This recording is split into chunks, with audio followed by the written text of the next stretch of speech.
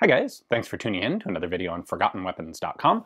I'm Ian McCollum, and today, thanks to viewer Wyatt, we have a really cool and unusual rifle to take a look at. Now, this rifle was originally made in 1911, but the story of what it is today really dates to the mid-1930s. And at this point, Turkey had really just this whole smorgasbord of different sorts of rifles, and they decided to put in place an upgrade program to basically make all their rifles the same, give them all the same configuration. Now, most of what they had were a couple different iterations of Mausers. So this upgrade program was largely to do things like make sure all the sights were the same, have them all calibrated to the same ammunition, make sure the sling swivels were all in the same place so they could have the same manual of arms and handling procedures for all their rifles.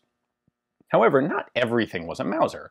They had, for example, a bunch of Gewehr 88s, not technically a Mauser, but they updated those to the same sort of configuration as the Mausers. For example, you will find those with disassembly discs in the buttstocks, even though you don't necessarily really need that to disassemble a Gewehr 88 bolt.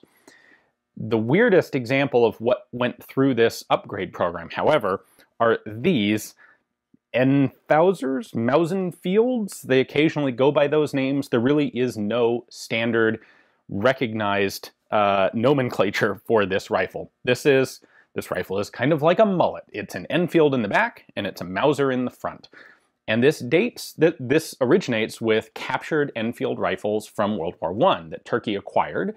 They sat in inventory for a while, and in the 30s, they were completely rebuilt. Not just to match the sling swivel and the sights and the general furniture pattern of the Mauser rifles, but even the magazines and the chambering. So this rifle is actually chambered for 8x57 Mauser. It has a 5-round standard flush Mauser magazine instead of the original 10-round detachable Enfield magazine. The extractor has been changed for 8mm Mauser instead of the rimmed 303. And in all, this is basically as close as you can make an Enfield action to handling exactly like a Mauser.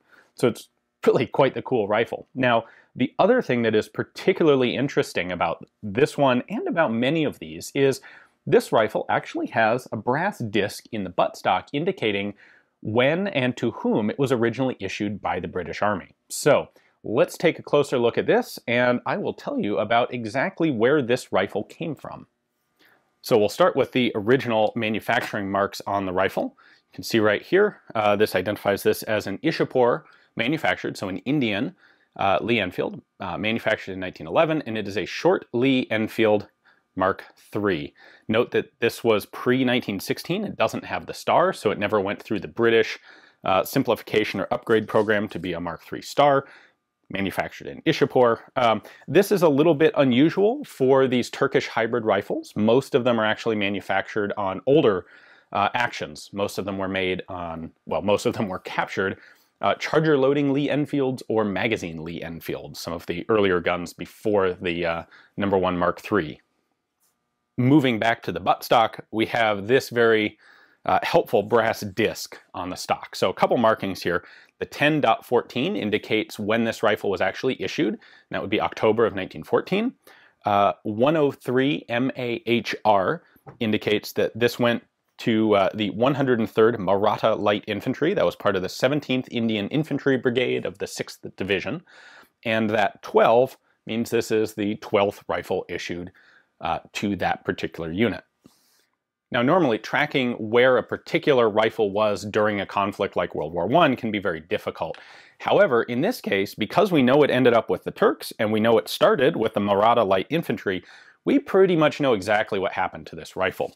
That particular Indian unit was one of several involved in the siege of Kut. That's a town about 100 miles south of Baghdad. In December of 1915, the British and Indian troops retreated to and occupied Kut, and then held out there under siege from the Ottoman Turks. They initially, when they went into the town, they had about a month's worth of food, and they were hoping to survive about a 2-month siege before they were reinforced. Ended up, they were never able to be relieved. The garrison was ultimately surrendered in late April of 1916. About 10,000 Indian troops and about 2,500 British troops were taken into Turkish captivity, And unfortunately, they did quite poorly in captivity. A great number of them died before the end of the war. But that is one of the two main sources for rifles like this one captured by the Turks. The Siege of Kut, of course, got the Turks several thousand captured rifles. The other source was Gallipoli, where the British troops attempted an invasion of Turkey and were ultimately forced to withdraw. Turkey captured a substantial number of Enfields there as well. So you will find some unit-marked hybrid Mauser Enfield rifles that can be traced back to the Gallipoli operation as well. Now, if we take a look at the Turkish markings on this rifle, this is the primary one on the receiver ring. That TC is a Turkish army mark. ASFA Ankara is the arsenal that did the conversion work, and it's dated 1936. And you'll find mid-1930s dates on pretty much all of these, just as you will find this exact sort of marking on a great number of Turkish Mausers and converted Gewehr 88s. That is when and where this upgrade program took place for Turkey. The Turks also issued their own serial numbers on these rifles. So marked here on the back of the receiver, this is number 1425. That number is also present on this reinforcing bar on the side of the receiver. And also on the back of the bolt, you can see where the original British serial number has been ground off and a new serial number applied. This one looks like it is mismatched, though. It's close, but it's not quite the same. Now, let's take a look at what the Turks actually did mechanically to convert these rifles. I have a number 1 Mark III Star here in the background. Just for comparison's sake, that's a standard British World War I rifle. And then here's our hybrid. So you can see, first off, they added in this reinforcing bar on the side of the receiver, where there originally was none. And they actually cut a big slot in the bolt head to accommodate it. You can see that right there, as opposed to the original. And because the 8x57 cartridge is longer than 303, they had to notch out the front of the receiver right here so that this could actually accept a stripper clip of 8mm cartridges. And speaking of the stripper clips, you can see that the stripper clip guide has been rebuilt slightly. So the Enfield stripper clips, because they wrap around the outside of a rimmed cartridge, are actually substantially wider than Mauser style clips. So they had to weld up and recut these stripper clip guides. This was a quite substantial rebuild that the Turks did on these rifles. Looking at the underside, one of the other major changes is that they actually got rid of the Enfield box magazine and replaced it with a flush Mauser magazine. So they went from 10 rounds to 5. Makes everything handle the same, I suppose. The magazine release buttons have been changed. On the Enfield, you have a button right there that allows you to remove the magazine. On the new guns, instead, they have a release latch kind of similar to a Mauser to allow you to remove the floor plate. I have a little latch right here that I can pop with a cartridge tip, and that allows me to pull out a very Mauser-esque magazine follower. I should also point out here, the bottom of the magazine does have a little Turkish crescent and some markings on it.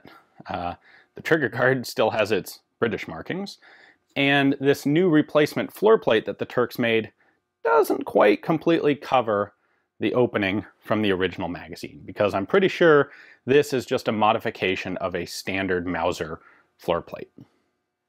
A couple changes were of course made to the bolt head. You can see, for one thing, the notch here for that reinforcing bar, and then more substantively, there is a much deeper extractor on the hybrid rifle here than there is on the British one. That's because this is for a case with a large external rim, and this is for the rimless 8x57. So the extractor has to come in a little farther since the bolt face remains the same size. It's a little difficult to see inside the rifles, but you can see up here that there is really no covering on the inside of the magazine well on the original British gun because, well, there's a metal detachable magazine in there to do that job. When the Turks converted these to 8mm, however, they got rid of that box magazine, and so they had to also create an inside magazine box. And right up there, you can see right here, they had to add some front feed lips also to hold the cartridges in place. There's actually a little bit of a rear one back here as well. That's a little difficult to see. But they had to have something to hold the magazine, hold the cartridges in place.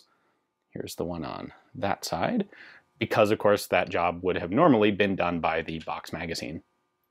Other than that, the bolt and receiver assembly of these guns is unchanged. I've taken the handguard off here to show you a little bit more of the barrel, which naturally had to be changed. The Turks did go ahead and stamp the barrel with the serial number of the new rifle as well.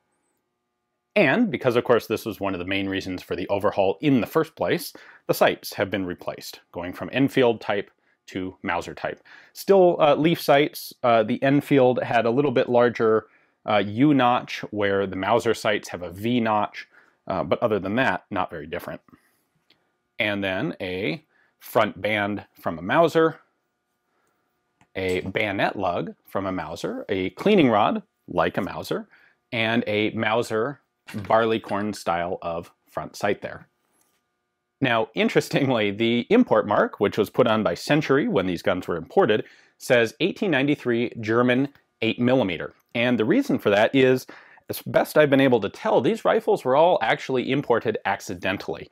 Century was importing a lot of Turkish Mausers, and it seems that a couple times people grabbed the wrong crate, and boxes of these Enfield Mauser hybrids came over. They weren't recognized by the people who were doing the basic import stamping, whose job, of course, was simply to go through and stamp this on the barrel of every single rifle in this, stacks of presumably thousands of guns. And so they got misimport stamped. They showed up on the market and were kind of quickly snapped up by people who recognized that they were something a little bit different and interesting. My understanding is only about 5,000 of these were actually done by Turkey, and of those, only a couple hundred, maybe less than, could be probably in the 200 to 300, maybe 350 range, were actually brought into the US. So they are quite scarce rifles here. It really is pretty cool to find a rifle that has both the really detailed provenance that we can actually track, as well as having some really crazy mechanical features like this sort of hybrid system. Again, I'd like to give a big thanks to Wyatt for providing this rifle. I've been wanting to do a video on one of these for quite some time now, and they're rather scarce and hard to find, and I hadn't been able to get my hands on one. So hopefully you guys enjoyed the video. Make sure to tune in tomorrow for more cool forgotten weapons. Thanks for watching.